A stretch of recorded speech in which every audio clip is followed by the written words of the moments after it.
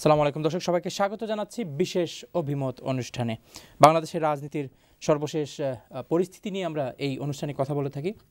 আজকে ওর ব্যতিক্রম নয়। আজকে একজন বিশেষ অতিথিকে এই অনুষ্ঠান সাজিয়েছি, যিনি বাংলাদেশ থেকে এসেছেন এবং বাংলাদেশ থেকে যখনই তিনি বিলেতে আসেন বেড়ানো কিংবা সরকারি কোনো কাজে, তখনই তিনি চ্যানেলসের দর্শকদের সামনে হাজির হন। আমরা অত্যন্ত আনন্দিত এবারও তার মূল্যবান সময় থেকে তিনি আমাদের জন্য কিছুটা সময় বরাদ্দ রেখেছেন। জনাব এম.এ. মান্নান এমপির কথা বলছি, তিনি আজকে অভিমত অনুষ্ঠানের বিশেষ অতিথি। জনাব এম.এ. মান্নান, অসংখ্য ধন্যবাদ আবারও আমাদের সাথে যোগ দেওয়ার জন্য, অনেকদিন পরে। থ্যাংক ইউ, ধন্যবাদ।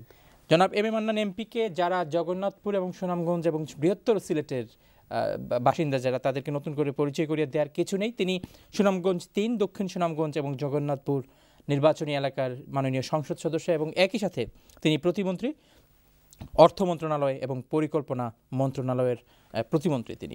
দর্শক, তার সাথে আমরা বাংলাদেশের সার্বিক বিষয় নিয়ে কথা বলবো, সার্বিক রাজনীতি নিয়ে কথা বলবো এবং একই সাথে তার সাথে আগামী নির্বাচন নিয়েও কথা বলবো। আপনারা নিশ্চয়ই জানেন যে গত এক সপ্তাহের বেশ কয়েকটি আলোচিত ঘটনা, বিশেষ করে বাংলাদেশের রাজনীতি বিলেতে প্রভাব নিয়ে আমরা যে সময় আলোচনা করে থাকি, বারবার যখন আলোচনা করে থাকি, এই সপ্তাহটি ছিল তার মধ্যে অন্যতম গুরুত্বপূর্ণ একটি সপ্তাহ। কারণ বেগম খালেদা জিয়া, সাবেক প্রধানমন্ত্রী এবং বিএনপি চেয়ারপারসন, তিনি ব্যক্তিগত সফরে যুক্তরাজ্য এসেছেন। বিভিন্ন গণমাধ্যমে খবর এসছে যে তিনি চিকিৎসার জন্য এবং একই সাথে তার পরিবারকে সময় দেওয়ার জন্য তিনি বিলেতে এসেছেন এবং অনেকেই পত্রপত্রিকাতে এটিও আসছে যে তিনি পুরো ঈদুল আজহা পুরোটা এখানে করে তিনি তারপরে দেশে ফেরত যাবেন। যদিও বাংলাদেশ আওয়ামী লীগের সাধারণ সম্পাদক জনাব ওবায়দুল কাদের বলেছেন যে বেগম খালেদা জিয়া তিনি আর দেশে ফেরত না যাওয়ার সম্ভাবনাই বেশি। তিনি আজকে এই কমেন্টটি করেছেন। আমরা এই বিষয়ে কথা বলবো।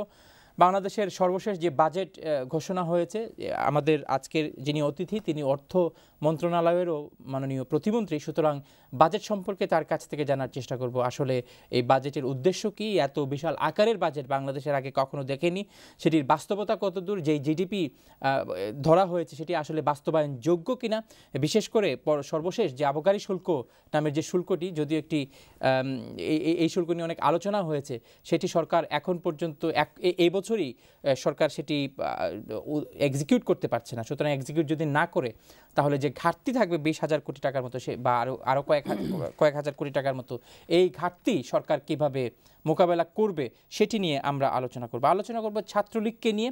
আপনারা নিশ্চয়ই দেখেছেন যে সিলেট সহ বাংলাদেশের বিভিন্ন জায়গায় গতকালকেই বিশেষ করে বেশ কয়েকটি ছাত্রলীগের অঙ্গ সংগঠন, যারা আওয়ামী লীগের অঙ্গ সংগঠন, তাদের কয়েকটি গ্রুপে মারামারিতে বিয়ানীবাজারে আজকে একজন খুন হয়েছেন এবং সেটি ছাত্রলীগ মারামারিতেই খুন হয়েছেন। এবং পাবনাতে বিজ্ঞান এবং প্রযুক্তি বিশ্ববিদ্যালয়ে তারা হানাহানিতে লিপ্ত ছিল। আবারও ছাত্রলীগকে বিভিন্ন কারণে সমালোচিত ছাত্রলীগ আবারও সমালোচিত হলো নিজেদের অন্তর্কুন্দলের কারণে। যদিও ছাত্রলীগের সাধারণ সম্পাদক আজকে তিনি সিলেটে ছিলেন এবং সিলেটে বন্যা দুর্গত অঞ্চলের মানুষদের মাঝে তিনি ত্রাণ বিতরণ করেছেন। অর্থাৎ একই ছাত্রলীগের দুটি রূপ আমরা একই দিনে দেখলাম। আমরা ছাত্র রাজনীতি নিয়ে কথা বলবো সার্বিক বন্যা পরিস্থিতি নিয়ে। আমি প্রথমেই জনাব মান্নান, আপনি ভাটি অঞ্চলের মানুষ এবং জগন্নাথপুর হাওড় অঞ্চল এবং হাওড় বিলের মধ্যেই আপনাদের পুরো অঞ্চল, চমৎকার একটি অঞ্চল গঠিত। এবার দুদফা বন্যা হলো মাত্র 2 মাসের ব্যবধানে। প্রথমবারে বোরো ধান পুরোটাই নিশ্চিহ্ন হয়ে গেল এবং পরবর্তীতে পুরো এলাকা আবারও প্লাবিত হলো। প্রথমবার যেটি হলো সেখানে বলা হয়েছে যে বাঁধ নির্মাণে ত্রুটি ছিল, প্রকৌশলীরা ত্রুটি করেছেন, দুর্নীতির অভিযোগে অনেকে এনেছেন। আপনি নিজেও কথা বলেছেন প্রযুক্তি যারা প্রকৌশলী ছিলেন তাদের বিরুদ্ধে আপনার নির্বাচনী এলাকায়। যে বর্তমানে বন্যার পরিস্থিতি কেমন? ধন্যবাদ। আপনি বলেছেন 2 দফা বন্যার কথা। প্রথম দফা যেটা হয়েছিল চৈত্রের মাঝামাঝি, এটা মানে সাধারণ নিয়মের অনেক আগে, এবং তখন ধানে মাত্র শীষ এসেছিল এবং এত মাত্রায় যে এত তাড়াতাড়ি পানি বাড়বে এবং বন্যা সব ভাসিয়ে নিয়ে যাবে, এটা কল্পনার বাইরেও ছিল। সুতরাং সেটা আমাদের ক্ষতি করে গেছে সার্বিকভাবে। আর দ্বিতীয় যে বন্যার কথা বললেন, যেটা হচ্ছে এখন, এটা স্বাভাবিক বন্যা আমরা বলি। আষাঢ়ের শ্রাবণে আমাদের এখানে আমরা চিরদিন দেখে আসছি পানি বাড়ে, সেই পরিমাণ পানি বাড়ছে। প্রথম বন্যায় আমাদের প্রচণ্ড ক্ষতি হয়েছে, অস্বীকার করার কোনো কিছুই নেই। তবে তার সঙ্গে আপনি একটা প্রশ্ন নিয়ে আসছেন দুর্নীতি বাঁধ নির্মাণে। বাঁধ আমরা প্রতি বছর নির্মাণ করি, এই বাঁধগুলো কিন্তু সাময়িক বাঁধ। এগুলোর উদ্দেশ্য কিন্তু হলো যে কিছুদিনের জন্য হাওরগুলোকে পানির প্রথম ধাক্কা থেকে রক্ষা করা। চিরস্থায়ী বাঁধ দিয়ে সারা বছর এটা পানির উপরে থাকবে, এটা চিন্তার অকল্পনীয় বিষয়, সম্ভব নয় কোনো মতেই। পৃথিবীর কোনো শক্তি, কোনো অর্থনৈতিক বা অন্য কোনো প্রযুক্তি দিয়েও এটা পারবে না। তবে আপনি বলতে চাচ্ছেন যে কোনো প্রযুক্তি দিয়ে এই হাওর অঞ্চলের বাঁধ স্থায়ী বাঁধ করে পুরো বছর যে সারা বছরের পানি দিয়ে রক্ষা, ইট ইজ নট পসিবল। তবে হ্যাঁ, ড্রেজিং করে নদীগুলোর গভীরত্ব বাড়িয়ে বেশি করে পানি যদি তাড়াতাড়ি বেরিয়ে যেতে পারে, তাহলে বৈজ্ঞানিকভাবে এটা মনে করা হয় যে এটা রক্ষা করা হবে। সেটা একটা সুদূর প্রসারী বিষয়। আমাদের সরকার শুরু করেছে ক্যাপিটাল ড্রেজিং, আমাদের মাননীয় প্রধানমন্ত্রীর, আমাদের দলের একটি প্রতিশ্রুতি, আমরা শুরুও করেছি। এটা বিশাল কর্মযোগ্য। এটা 1-2 বছরের বেনিফিট পাওয়ার আশা করা বাতুলতা, সম্ভব নয়। তাহলে এই যে যারা বন্যায় প্রতি বছর প্লাবিত হয় হাওর অঞ্চল, বৃহত্তর সিলেট অঞ্চল, তাদের কি তাহলে এই নিয়তির সাথে তাদেরকে বসবাস করতে হবে যে এই বাঁধ আমরা কখনোই পূর্ণাঙ্গ রূপে পাবো না, কিংবা আংশিক যে বাঁধ কিংবা টেম্পোরারি যে বাঁধ করা হচ্ছে সেই টেম্পোরারি বাঁধের দুর্নীতি থাকবে কিংবা সেটি নাজুক থাকবে, এবং এভাবে আমাদেরকে জীবন যাপন করতে হবে? শুনুন, প্রাকৃতিক দুর্যোগ শুধু আমাদের দেশে নয়, পৃথিবীর বিভিন্ন জায়গায় বিভিন্ন সময় হয়। তবে আমাদের হাওর অঞ্চল বিশেষ করে আর আমাদের উপকূলীয় অঞ্চল, কিছু প্রাকৃতিক দুর্যোগ আমাদের আছে যেটা আমাদের প্রতি বছরই প্রায় হয়ে থাকে, এর সঙ্গে আমরা পরিচিত। এইগুলোকে মোকাবেলা করেই আমাদের পূর্বপুরুষরা এখন বেঁচে আসছেন। তো বর্তমান সময়ে আমাদের সক্ষমতা বৃদ্ধি পেয়েছে প্রযুক্তিগতভাবে, আর্থিকভাবে। এই যে বললাম, আমরা যে ড্রেজিং করতে পারি, খনন করতে পারি তাড়াতাড়ি, বাঁধগুলোকে একটু উঁচু করে আমরা মোটামুটি 3-4 সপ্তাহ যাতে প্রথম ধাক্কা টিকতে পারে এই অবস্থায় নিয়ে যেতে পারি। দ্রুত কাজ করতে হবে, দ্রুত কাজ। সেইটা দুর্ভাগ্য হলো সেই কাজটা করা হয়নি এই বছর, প্রায় করা হয় না। এবং সেখানে দুর্নীতি, কারণ যারা ঠিকা নিয়ে কাজটা করতে যায় অথবা প্রকল্প কমিটি, তারা মনে করে যে যদি পানি চলে আসে আমি তো বলবো আমি কাজ করেছিলাম, আমি কি করব। আর যে পানি না আসে এমনি তো রক্ষা পেয়ে গেলো, হ্যাঁ আমি তো কাজ করেছি। দুই দিকেই তাদের লাভ। এই বছর তারা ধরা পড়ে গেছে, কারণ তারা এত আগে পানি আসবে তারা চিন্তা করতে পারেনি এত পরিমাণে। সুতরাং তারা তো বসেছিল যে কাজ না করে কোনো মধ্যে পার হয়ে বিল্ডিং উঠিয়ে নিয়ে যাওয়া, সেটা তারা করেছিল অনেকে। সেখানে দুর্নীতির বিষয়টা, সেটা এখন এনকোয়ারি হচ্ছে, তদন্ত হচ্ছে, বিচারও হবে, মামলা রুজু হয়েছে। দুদক, দুর্নীতি দমন কমিশন, বাংলাদেশের শক্তিশালী সংস্থা, এখন তারা 62 জনের বিরুদ্ধে মামলা শুরু করেছে, কয়েকজনকে ধরেছেও। আমার বিশ্বাস যে এবার একটা ভালো শিক্ষা পাবে। তবে আমি আবার এটা বিনীতভাবে বলতে চাই, হাওরে যে আমাদের এই যে দুরবস্থা বা দুর্যোগ, আমাদেরকে এটা মোকাবিলা করার জন্য তৈরি থাকতে হবে। এবং আমাদের সক্ষমতা মোকাবেলা কিভাবে মোকাবেলা করা, এই যে বললাম বাঁধগুলোকে আপনি এখন যদি পৌষ মাসে পানি চলে আসে, মাঘে পানি আসে, কেউ এটা রক্ষা করতে পারে। কিন্তু মাঘ এবং পৌষ মাঘই তো ড্রেজিং করার জন্য উপযুক্ত সময়। ড্রেজিং সারা বছর আপনাকে করতে হবে, তবে শীতকালে বেশি করতে হবে, যেহেতু মাটি আপনি কাটতে পারবেন। বর্ষাকালে তো সারা বাংলাদেশে তখন পানির নিচে এটা করা হচ্ছে। এই যে গত কয়েক বছর প্রতি বছরই তো বন্যা কোনো না কোনোভাবে সিলেট অঞ্চল, স্পেশালি হাওর অঞ্চলকে প্লাবিত করে। তো এই অভ্যাস বা এটি নিয়তি কিংবা এটি আমাদেরকে মেনে নিতে হবে। কিন্তু সরকার তো জানে যে সরকারের এখানে অনেক কাজ করার সুযোগ আছে, ড্রেজিং করার সুযোগ আছে।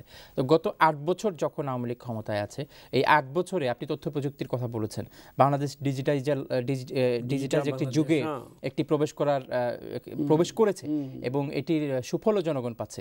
কিন্তু ডিজিটাইজেশন যখন কথা বলা হয়, তখন আবার যখন রাস্তাঘাট পানিতে ডুবে যায়, মানুষ যখন ভেলাতে বসবাস করে, নৌকাতে মানুষ যখন নামাজ পড়ে, তখন বিষয়টি হাস্যকর হয়ে ওঠে যে আসলে সরকার করছে কি না। নৌকা নামাজ অনেকেই পড়বে এবং আগামীতেও পড়বে। নৌকা নামাজ পড়ার অনেক কারণও থাকতে পারে। অনেকে বন্যার কারণে বাধ্য হয়ে ঘরবাড়ি ভেঙে গেছে, ভেলা দিয়ে আমরা স্কুলে গেছি, পার হয়েছি, এইগুলো মোটামুটি হয়। আর আপনি যেটা প্রশ্নটা বললেন যে আমাদের সরকার কি করছে, আমাদের সরকার তো কাজ করে পরিকল্পনার মাধ্যমে। হঠাৎ করে বেরিয়ে গিয়ে এখানে 10 কোদাল মাটি, ওখানে 3 কোদাল এইভাবে তো কাজ হয় না। কিন্তু এই বন্যা পরিস্থিতি কিংবা হাওরের যে বন্যা পরিস্থিতি নিয়ন্ত্রণ এই প্ল্যানের অংশ ছিল কিনা কখনো? প্ল্যান অবশ্যই আমাদের আছে, আমাদের হাওর উন্নয়ন বোর্ড আছে, হাওর উন্নয়ন মহাপরিকল্পনা আছে এবং প্রায় 40,000 কোটি টাকার একটা মহাপরিকল্পনা আমরা হাতে নিয়ে কাজ শুরু করেছি। এটি ফাংশনিং কিনা হাওর উন্নয়ন বোর্ডের কথা বলেছেন? ফাংশনিং প্রাথমিকভাবে এখন খুবই প্রাথমিক পর্যায়ে আছে কাজটা। এটা আমাদেরকে আর্থিক পত্রপত্রিকাতে খবর এসেছে হাওর উন্নয়ন বোর্ডের কথা আপনি বলেছেন, এদের 5 জন অফিসারের হায়ার অফিসিয়ালদের মধ্যে 4 জনই তারা বিদেশে ছিলেন যখন এই বন্যা যখন হয়। তো এইগুলি ফাংশন করছে কিনা? বাংলাদেশের এত বড় বড় বাজেট, এত বড় বড় অফিস, এত বড় বড় অফিসার বাংলাদেশে, আমি স্বীকার করি এই কাজটা মোটে সঠিক ছিল না। তারা 4 জন সিনিয়র অফিসার একই সময়ে বাইরে কেন চলে গেলেন, এটা জবাব তারা দিতে পারবেন বা আমাদের পানি মন্ত্রণালয় আছে তারাই বলবে। আমি মন্ত্রণালয়ের সঙ্গে সরাসরি নই, তবে আমি এটা বলি এটা গ্রহণযোগ্য নয় এবং এটা সরকার খুব তিরস্কার করেছেন। তাদেরকে মধ্যে কিছু প্রাথমিকভাবে তাদেরকে সরিয়ে নিয়ে এসে অন্য জায়গায় প্লেস করা হয়েছে, পরবর্তী পর্যায়ে হয়তো আর ব্যবস্থা নেওয়া হবে। কিন্তু প্রশ্ন যে হাওর উন্নয়ন বোর্ড বলে যাই বলি, এত বাংলাদেশ বন্যার দেশ, পানির দেশ, কাদামাটির দেশ, এখানে মাটি ফেলে এসে বাড়ি যাওয়া যায় না, মাটি ভেসে নিয়ে যায়, খুব নরম মাটি, পলি মাটির দেশ। সুতরাং এই কাজগুলোর জন্য যে ধরনের মোবিলাইজেশন দরকার, লোক লস্কর, অর্থ, যন্ত্রপাতি, সে ক্ষমতা আমাদের নেই। পূর্বের তুলনায় বেশি আছে কিন্তু যথেষ্ট এখনও নয়। এর মধ্যেও কিন্তু আমরা কাজ করছি। আমরা সুরমা যে কালনি কুশিয়ারার খনন কাজ চলছে, কিন্তু একটু সময় দিতে হবে। এছাড়া অনেকে বৈজ্ঞানিক যারা আছেন তারা বলেন যে আমরা এত সড়ক নির্মাণ করেছি গত কয়েক বছরে, যে এই সড়কগুলার যে পানির যে ন্যাচারাল প্রবাহ, যেটা প্রাকৃতিকভাবে পানি যেদিকে নামে সেই দিকের পথে আমরা বাধা সৃষ্টি করেছি, অনেকে বলেন, বৈজ্ঞানিকেরা বলেন। এটা আমরা করতে বাধ্য হয়েছি কারণ আমরা চাই গ্রামগুলোকে সংযোগ দিতে চাই। আমরা চাই গ্রামের মানুষ শহরে আসুক, পড়াশোনা করুক, শহরে যাক। আমরা রাস্তা নির্মাণ করেছি। সুতরাং একদিকে আমরা রাস্তা নির্মাণ করে গ্রামগুলোকে আধুনিক জগতে প্রবেশ করার সুযোগ দিয়েছি, অন্যদিকে পানির চলাচলে বাধা সৃষ্টি হয়েছে। এটা খুব কমপ্লেক্স ব্যাপার। আমাদেরকে অত্যন্ত শান্তভাবে, ধীরস্থিরভাবে সময় নিয়ে কাজটা করতে হবে। কবে, কত বছর লাগতে পারে? দীর্ঘদিন লাগবে, কত বছর লাগতে পারবে আমি পারি বৈজ্ঞানিক 8 বছর হয়ে গিয়েছে না, আমি বলবো যে বর্তমানে যে আমাদের সক্ষমতা আছে, আর্থিক সক্ষমতা ক্রমান্বয়ে বৃদ্ধি পাচ্ছে, আরও বাড়বে। অর্থের সমস্যা হচ্ছে, বড় সমস্যাটা হলো প্ল্যানিং। পানি কোন দিকে কত কি পরিমাণে যাচ্ছে এর একটা রূপরেখা আমাদের আবার তো মোটেও নেই। আমাদের পানি বৈজ্ঞানিক যারা তাদের থাকার দরকার, সেই পর্যায়ে আমার ধারণা এখনো পরিষ্কারভাবে এইটা। এবার যে সিলেট বিভাগের, আমি যদি ভুল না হয়ে থাকি, পত্রপত্রিকার যে সূত্রগুলি বলছে সেটি হচ্ছে যে প্রায় 50 লক্ষ মানুষ হাওড়াঞ্চলের এফেক্টেড হয়েছে। 50 লক্ষ মানুষ। তো নিশ্চয়ই আপনাদের আগামী বছর কিংবা আগামী কয়েক বছরের জন্য এই ধরনের পরিস্থিতিতে যাতে পড়তে নয়, নিশ্চয়ই আপনারা পরিকল্পনা নিয়েছেন। আপনি আবার ওই পরিকল্পনা মন্ত্রণালয়ের প্রতিমন্ত্রীও। ঠিকই আছে, আপনি ঠিকই বলেছেন। আমরা হাওড় এলাকা, গোটা হাওড় এলাকা বাংলাদেশের কিন্তু 6টা জেলা, সুনামগঞ্জ, নেত্রকোনা, কিশোরগঞ্জ, বাউনবাড়ির অংশ, মৌলভীবাজারের অংশ, হবিগঞ্জের অংশ, এবং প্রায় 2 কোটির কাছাকাছি মানুষ। সরাসরি আপনি বলছেন 50-60 লাখ মানুষ একদম হাওড়ের গভীরে, সাল্লা, দিরাই, খালিয়াজুরি, এইসব জায়গায়। কিন্তু হাওড়ের চারপাশে মিলে প্রায় 2 কোটি মানুষ এফেক্টেড, বুড়োদান যাদের গেছে। আমাদের পরিকল্পনা কী আছে? আমাদের পরিকল্পনা দুটো। একটা হল যখন কোনো দুর্যোগ হয়ে যাবে, প্রাথমিকভাবে মানুষের কাছে দাঁড়ানো। আজকে যার ঘরে খাবার নেই তার জন্য খাবারের সংস্থান করা, এটা যে কোনো সরকারের প্রাথমিক কাজ এইটা হবে। সঙ্গে সঙ্গে আমাদের যে দীর্ঘমেয়াদী কাজ, যেটা কীভাবে আমরা আগামীতে এইগুলোকে আরও ভালো মোকাবিলা করতে পারি, সেই কাজটা আমাকে করতে হবে। সেই মোকাবিলাটা 2 ভাবে করতে হবে। আবার বন্যা হলে তাৎক্ষণিকভাবে নামতে হবে। আর যে বাঁধ, লুপ কাটিং, নদীগুলার কোনোখানে বাঁক কেটে সোজা করে দেওয়া, কোনো জায়গায় যদি দেখা যায় যেখানে একটা প্রাকৃতিক বাধা সৃষ্টি আমরাই করেছি, সেখানে কেটে দেওয়া। অথবা একটা সড়ক যদি আমরা হাওড় নির্মাণ করি, যেখানে হয়তো 2-3টা প্রাকৃতিক খাল আছে, সেখানে পুল দিলাম, অন্য কোথাও আমরা পুল দিই না, সেখানে আরও কয়েকটা নতুন নতুন কারভার দিয়ে পানির প্রবাহটা যদি আমরা বাড়াতে পারি, সেইভাবে কাজ আমাদের ইঞ্জিনিয়াররা করছেন। কিন্তু এগেইন বললাম যে এইটা অত্যন্ত দ্রুতগতির কাজের প্রয়োজন, কিন্তু দ্রুতগতি অর্জন করা সম্ভব হচ্ছে না। নট দ্যাট আমরা চাই না বলে নয়, তাড়াহুড়া করে পারা যাবে না এই কাজ করা। এই কাজ আপনাকে ঠান্ডা মাথায় দৃষ্টিভাবে করতে হবে। তো আপনার বাংলাদেশ সরকারের যদি অর্থ থাকে, সেখানে বাংলাদেশে এখন অনেক বড় বড় প্রজেক্টে হাজার হাজার লক্ষ লক্ষ বিদেশি কাজ করছেন। যেই কিন্তু এই লক্ষ লক্ষ বিদেশিরা কাজ করছেন অনেক বড় বড় প্রজেক্টে, যেগুলির দৃশ্যমান বাংলাদেশের অর্থনীতিকে অনেক হয়তো উপকৃত করবে, কিন্তু যেখানে জীবনের প্রশ্ন, বাঁচা মরার প্রশ্ন, যেখানে জীবন জীবিকার প্রশ্ন, সেই সব বিষয়ে তো আপনি দীর্ঘমেয়াদী আপনারা যারা স্কিলড ডেভেলপড কান্ট্রির যেসব সদস্যরা আছেন, স্কিলড লোকবল নিয়ে তো আপনারা সেখানে কাজ করতে পারেন, যদি আপনাদের ওয়ার্কফোর্সের প্রতি আপনাদের কনফিডেন্স না থাকে। না, আমাদের ওয়ার্কফোর্সের প্রতি আমাদের কনফিডেন্স আছে। আপনি বিদেশি লোকদের মানে বলছেন যারা কাজ করছেন আমার দৃশ্যমান বড় প্রকল্পে, পদ্মা ব্রিজ বলেন, পায়রা সমুদ্র বন্দর বলেন, ইত্যাদি ইত্যাদি কাজ করছেন, রূপপুর পারমাণবিকে কাজ করছেন, মেট্রো রেলে কাজ করছেন, নাম অসংখ্য বলা যায়। স্যাটেলাইট সুন্দরবনে যে প্রজেক্টটা কয়লা খনির যে বিষয়টা আছে, যেটা পাওয়ার যেটা রামপাল, হ্যাঁ, অনেক জায়গায় কাজ করছেন, কিন্তু এইগুলো হলো কি সুনির্দিষ্ট জায়গায় কাজ। আর আমাদের আপনি যে সমস্যাটা বলছেন এটা সারা এলাকা ছড়ানো, প্রায় 15-20 হাজার স্কোয়ার কিলোমিটার জায়গাতে ছড়ানো, ছোট ছোট কাজ, ছোট ছোট গ্রামে গ্রামে ছোট ছোট কালভার্ট, ছোট ছোট ওয়াটার কাট, ছোট ছোট সেতু নির্মাণ, এইগুলোর জন্য তো আপনি এই বিদেশ থেকে নিয়ে এদেরকে ছড়িয়ে দিতে পারবেন। তবু আমরা ডাচ যারা নেদারল্যান্ডের লোক যাদের অভিজ্ঞতা আছে তারা কিন্তু আমাদের প্রকল্পে কাজ করছে বাংলাদেশে। তারা আমাদের একটা উপকূলীয় অঞ্চলের পানি ব্যবস্থাপনা নিয়ে একটা বিশাল প্রকল্প আছে, সেখানে তারা কাজ করছেন।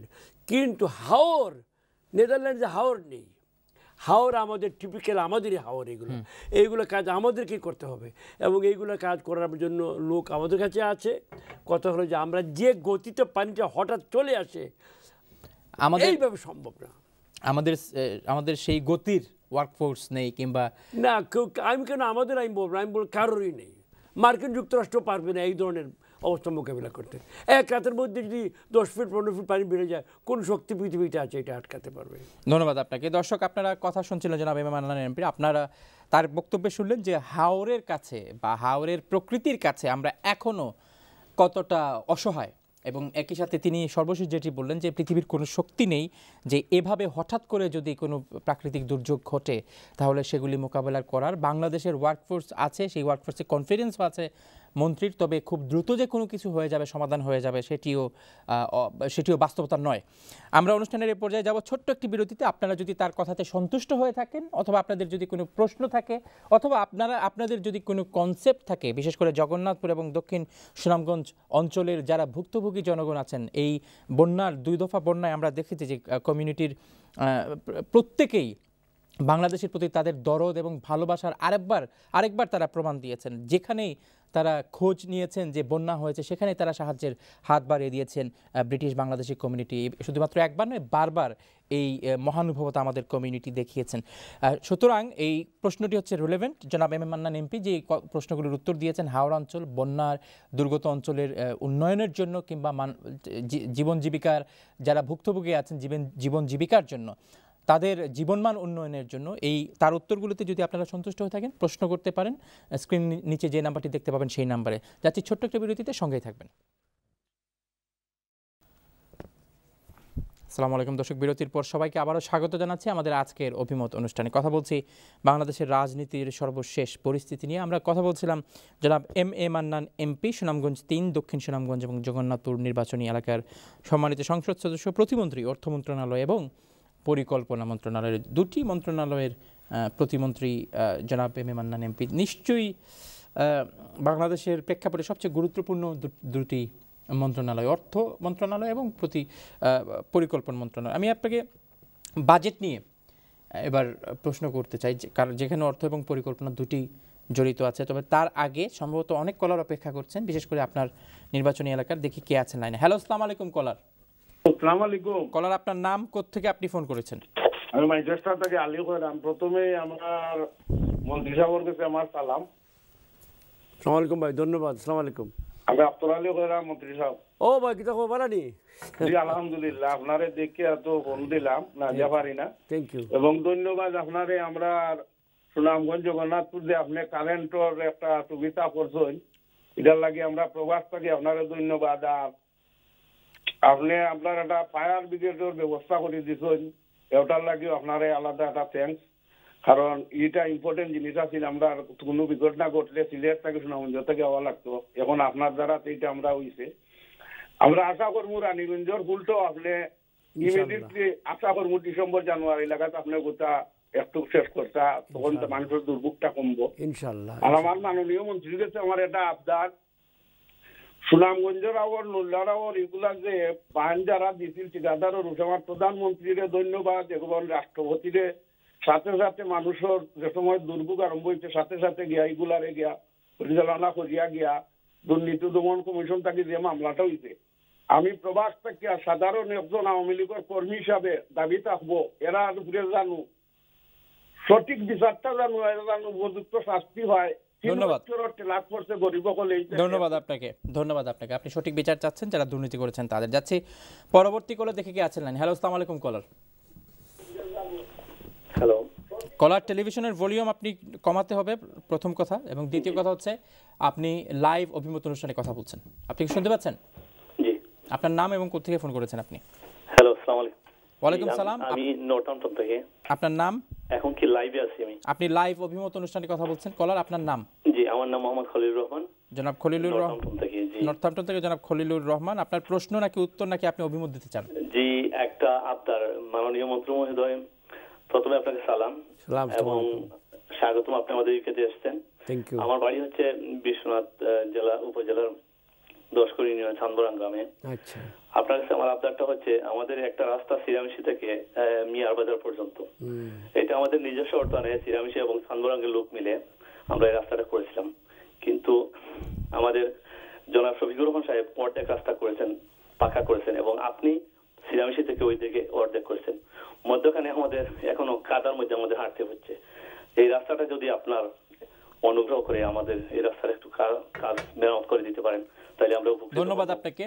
সিরামিশি থেকে মীরা বাজার না মিলের বাজার? অবশ্যই এটা উচিত। আমি এই সম্বন্ধে জানি, এটা সম্বন্ধে আরেকবার কথা হয়েছে আমার সঙ্গে। ইনশাল্লাহ ভাই, আমি আপনার আশ্বস্ত করলাম ইনশাল্লাহ ফিরে গিয়ে এটা আবার খুঁজ লইমু। এবং বর্তমানের মধ্যে আপনার এমপি আসেন, মধ্যে ইহিয়া চৌধুরী আসেন, আগে শফিক ভাই আসলাম। যাই হোক, দুজনের সঙ্গে আমাদের যোগাযোগ আছে। আপনার এই মাঝের গ্যাপটার সম্বন্ধে আমি জানি ঘটনা, আমি দেখবো, অবশ্যই দেখবো। যাচ্ছি পরবর্তী কলে, দেখে কি আছেন। হ্যালো, আসসালামু আলাইকুম কলার। কলার, আসসালামু আলাইকুম। হ্যালো, আসসালামু আলাইকুম। ওয়ালাইকুম সালাম। কলার, আপনি লাইভ অভিমত অনুষ্ঠানে কথা বলছেন। আপনার নাম, কোথা থেকে ফোন করেছেন আপনি? জি, আমি ওর থেকে করছি। আপনার নাম? আমার নাম এনাম। জনাব এনাম, আপনার অভিমত? জি জি, আমার অভিমত হইল আমরা যখন আসলে কারেন্ট নাই, এটা সরকারিভাবে দেয়, সরকারিভাবে দিলে এটা পয়সা দেওয়া লাগে এখানে। এটা তো ধরো বাংলাদেশে তো বড় এমপি গুলো আছেন, তারা তো হেল্প করতে না, গরিব ঘুরাই দিতে পারে না। তখন আমরা যারা বিদেশি আছি এরা চান্দা তুললে এটা আনান ঘরের লাগে, আরো ঘরের কারেন্ট আনা যায় না এখানে। এটার মিনিংটা আমি বুঝলাম না। বাংলাদেশে এটা খিতা জিনিসটা বুঝতাম চাই না। আপনি যাচ্ছেন ফ্রি ইলেকট্রিসিটি? জি, আপনি ফ্রি ইলেকট্রিসিটি চাইদা ইলেকট্রিসিটি? না না না, আমার অ্যাপ্লিকেশন করা আছে, কথা হচ্ছে নি। এখন কারেন্ট ফিলার উল্লাস সব আইছে, বুঝছেন? আচ্ছা, ফিলার আইছে, তার আইছে না, তবে একটা পয়সা দেওয়া লাগে বিলে।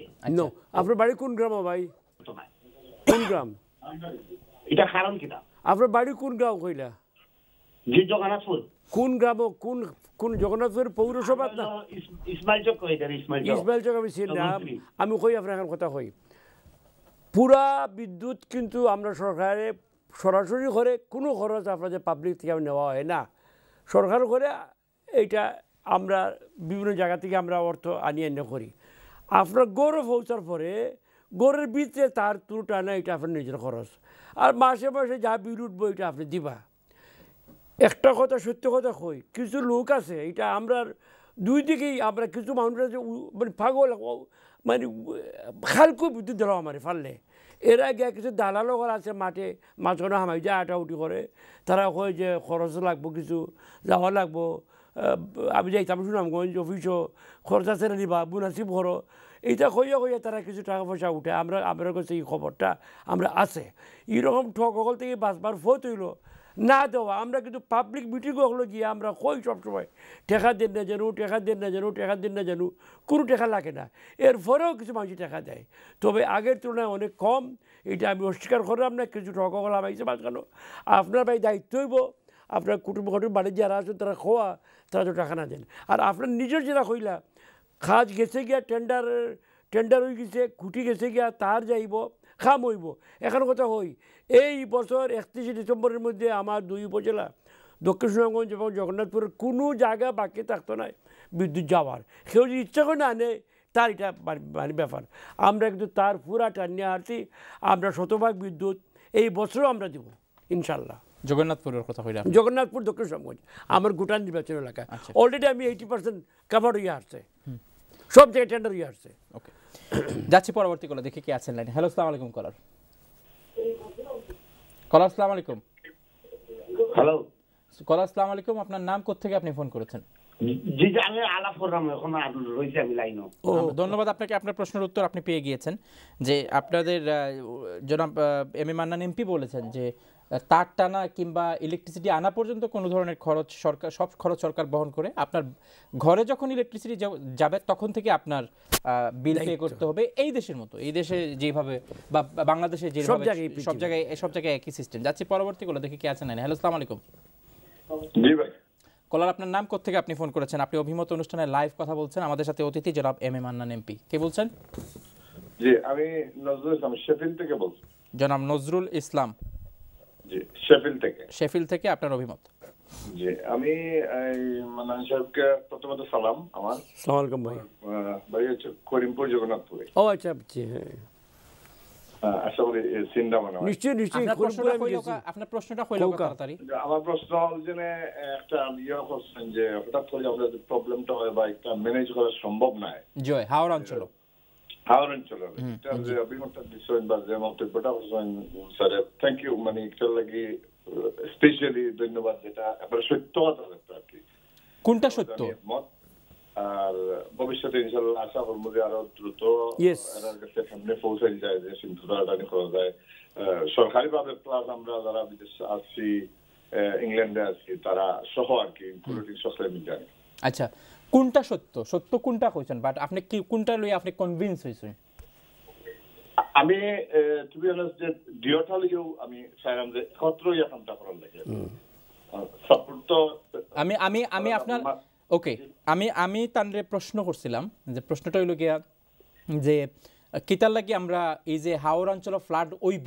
এটা আমরা জানি আমরা প্রোটেক্ট করতাম পারি না কিতার লাগি আমরা স্টেপ কিতার লাগি নিতাম পারি না আমরা কিতার লাগি ফার্দার চিন্তা করতাম পারি না আমরা ফিউচার চিন্তা কিতার লাগি করতাম পারি না তো আপনি তান কোন উত্তরে আপনি সন্তুষ্ট হইছেন আমি সন্তুষ্ট না তাই কইছেন যে বাংলাদেশের মতো দেশ কিতাব উন্নত দেশেও যদি আখতাই লাগান ফানিয়ে যায় কোনো দেশেও এটা আটকাই রাখতে পারতো না আপনি কি এই অ্যানসারে স্যাটিসফাইড নেই এটা তো সম্ভব না এটা তো ইম্পসিবল এটা তো রাইট কোনো দেশেও এটা সম্ভব না সো আপনি একজন মন্ত্রীর কাছ থেকে আপনি এক্সপেক্ট করেন তাই কইতা যে বাংলাদেশ কিতা পৃথিবীর কোনো দেশেও এই ধরনের যদি কোনো সিচুয়েশন হয় এটা কন্ট্রোলেবল নয় এটা ম্যানেজেবল নয় সো আপনি মানে মন্ত্রী হলে এই ধরনের কথা হইতা এবং আপনি স্টিল স্যাটিসফাইড জি ধন্যবাদ আপনাকে বাংলাদেশে যদি এরকম সবাই স্যাটিসফাইড হয়ে যায় মন্ত্রীদের এই ধরনের প্রশ্নের উত্তরে যখন মন্ত্রীরা অনেকটাই অসহায় জনাব এম এ মান্নান এমপি নিরপেক্ষভাবে যদি আমরা বলি one of the finest MP and one of the finest minister যদি আমরা এভাবে বলি তারপরেও যখন একজন মন্ত্রী উন্নয়ন কর্মকাণ্ডের জন্য কিংবা বাঁধ নির্মাণের জন্য কিংবা বন্যা মোকাবেলার ক্ষেত্রে তাদের অসহায়ত্ব এভাবে বলেন এবং জনগণ যদি এভাবে সন্তুষ্ট হয় তাহলে মন্ত্রীদের কাজ করার সুযোগ কোথায় সেটা আমাদের ভাবতে হবে এখন যাচ্ছি পরবর্তী কলে দেখি কে আছেন লাইনে হ্যালো আসসালামু আলাইকুম কলার কে আছেন লাইনে কলার কে লাইনে আছেন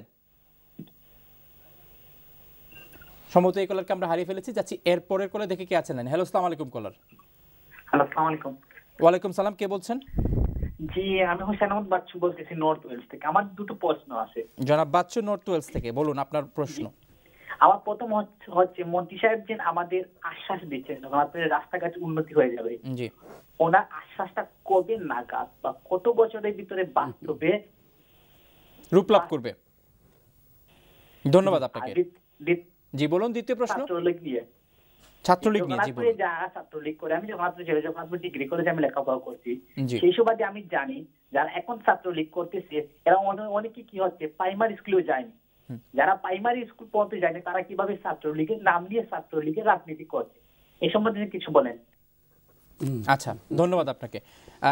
একটি প্রশ্ন হচ্ছে লোকাল, যে আসলে আপনি যেসব আশ্বাস দিচ্ছেন যে সবগুলি রাস্তা পাকাকরণ হয়ে যাবে, কবের মধ্যে হবে, এবং ছাত্রলীগ নিয়ে তিনি একটি প্রশ্ন করেছেন। ওকে, দুইটা প্রশ্ন। রাস্তাঘাট আমরা আমাদের সাফল্যের শিকার। এই কথাটা হলো, আমরা এত রাস্তাঘাট বানিয়েছি বাংলাদেশে এবং পাকা করেছি, এইটা কোনো কোনো গবেষকরা বলে পৃথিবীর আমাদের মতো মানের দেশে এত ঘন, এত যোগাযোগ এত তাড়াতাড়ি কোথাও সৃষ্টি করা হয় নাই। ফলে হয়েছে কি, আমাদের মেনটেন্যান্সের বাজেট যেটা, এই যে প্রতি বছর ঠিকঠাক করা, বন্যার পরে বৃষ্টির পরে নানা ধরনের, এই জন্য যে বিরাট পরিমাণ অর্থের সংস্থান, সেটা আমরা বাজেটে অনেক সময় সংস্থান করতে পারি না, কারণ আমাদের আয় সীমিত, যে কোনো দেশের আয় সীমিত। সুতরাং আমরা সিদ্ধান্ত নিয়েছি যে এখন আমরা এই যে সংরক্ষণের মেনটেন্যান্সের যে বাজেট, এইটাকে আমরা বড় করব। বর্তমান বছরের বাজেটে আমরা কিন্তু এই মেনটেন্যান্সের বাজেটে অনেক বেশি টাকা রেখেছি। সুতরাং আমার ভাই যেটা বললো যে কবে নাগাদ এইটা রিপেয়ার হবে, ইউজেবল হবে, ইয়েস, আমরা চাই আজকেই এটা করে ফেলতে, কিন্তু আমরা এটা স্বীকার করি যে আজকে এটা পারবো না, কারণ এইটার জন্য এগেইন বললাম টেন্ডার দিতে হবে, আইন কানুন মানতে হবে। তো আমি তো চাই একজনকে বলবো না তুমি এই কাজ করে দাও, আমাকে প্রক্রিয়ার মধ্যে, আইনের মাধ্যমে টেন্ডার প্রক্রিয়ার মধ্যে যেতে হবে, সময় দিতে হবে, তাকে কাজ করার টাইম দিতে হবে। সে আবার মাঝে মাঝে যদি কোনো সময় বেশি চাপ দেই বা আমি যদি বেশি গতি বাড়াতে বলি, সে আবার আদালতে গিয়ে মামলাও করে দিতে পারে যে আমাকে এইরকম না চাপ দেওয়া হচ্ছে কাজ করার জন্য, আমি পারছি না। আদালতেরও দায়িত্ব হয়তো আছে এগুলো দেখার জন্য। এটা খুব জটিল প্রক্রিয়া। ভাই আমরা চাই দ্রুততম সময়ে করতে, কিন্তু আমরা মাথা নুয়ে করে স্বীকারও করি যে দ্রুততম সময় আর পারবো না বাস্তবিক কারণে। তবে আমাদের বিশ্বাস, আমরা যদি এইভাবে আরও কয়েক বছর কন্টিনিউ করতে পারি, ইনশাআল্লাহ বাংলাদেশের যে সড়ক এবং সেতু কালভার্টের যে সমস্যা, এটা আমরা শেষ করতে পারবো। আমরা ঘোষণা দিয়েছি, আপনি শুনেছেন, আমরা সাঁকোবিহীন বাংলাদেশ চাই। সাঁকো হাক্কো হাকম, সিলেট আমরা বলি হাকম, ওই সিলেট গাঁত হাকম। প্রধানমন্ত্রী পরিষ্কার বলছেন, আমি বাংলাদেশের সাঁকো চাই না। আমরা কাজ শুরু করেছি, তবে এগেইন এটা কোনো পলিটিক্যাল বক্তব্য নয়, বাস্তব বক্তব্য। আপনি গিয়ে যান, খোঁজখবর নিয়ে দেখেন, কত শত শত মাইল, হাজার হাজার মাইল কাঁচা রাস্তা, আধা পাকা রাস্তা, হেরিংবোন বন্ড রাস্তা আমরা নির্মাণ করেছি। এইগুলোকে এখন পাকা করা, এইগুলোকে স্টেবল করা, দীর্ঘস্থায়ী করা সময়ের প্রয়োজন। তবে আমি উনি বারবার বলুন কত সময়, নিশ্চয় অনন্তকাল নয়, আগামী 5-7 বছরের মধ্যে ইনশাআল্লাহ এটা একটা স্থায়ী রূপ নিবে বলে আমি বিশ্বাস করি। আপনারা রাস্তা করছেন, ব্রিজ করছেন, এগুলি জনগণ দেখছে, কিন্তু একই সাথে যে রাস্তাগুলি নির্মাণের সাথে সাথেই রাস্তার গুণগত মানের কারণে সেই রাস্তা ভেঙে যাচ্ছে, সেই রাস্তাতে দুর্ঘটনা ঘটছে, সেই রাস্তা চলাচলের অনুপযোগী হয়ে পড়ছে। এবং আবার ব্রিজ যেগুলি করছেন, গতকালকে এই পত্রিকাতে একটি খবর এসছে যে একটি ব্রিজ উদ্বোধনের আগে সেই ব্রিজটি ভেঙে পড়ছে। তার মানে হচ্ছে যে এই অঢেল উন্নয়ন হচ্ছে, সেই সাথে অঢেল দুর্নীতিরও সুযোগ সৃষ্টি হচ্ছে। আদারওয়াইজ এই কাজগুলি, এই যে এই জনগণের ট্যাক্সের পয়সার রাস্তা যেখান দিয়ে জনগণ চলাফেরা করবে, সেগুলির মান নিয়ে কেন বারবার অভিযোগ? মানের প্রশ্ন পরিচিত প্রশ্ন, প্রায় প্রশ্ন আমাদের দেশের অভ্যন্তরে করা হয়, বাইরে করা হয়েছে শুনেছি। দ্রুত কাজ করলে মানের সঙ্গে আপোষ করা হয় অনেক সময়, দ্রুত, নাম্বার 1। নাম্বার 2, আমাদের প্রতিটি গ্রাম, প্রতিটি জনপদ চায় আমাকেও দেওয়া হোক বিদ্যুৎ, আমাকে দেওয়া হোক সড়ক। সুতরাং আমাদের যে সংস্থার অর্থ আছে, অনেক জায়গায় টুকটুক করে ভাগাভাগি করতে হয়।